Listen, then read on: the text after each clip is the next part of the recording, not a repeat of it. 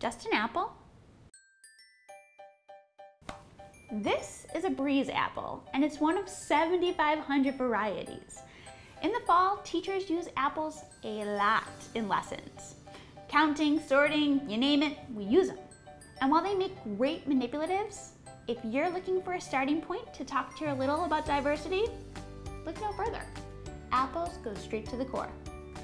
So next time you're at the grocery store, or apple picking, or even at home, start the conversation. Talk to your kiddo that it doesn't matter what's on the outside. It's not just a red apple, or a yellow apple, or a green apple. Every apple is totally unique, totally different. It has its own name, and it's special. Just a little food for thought. Cheers.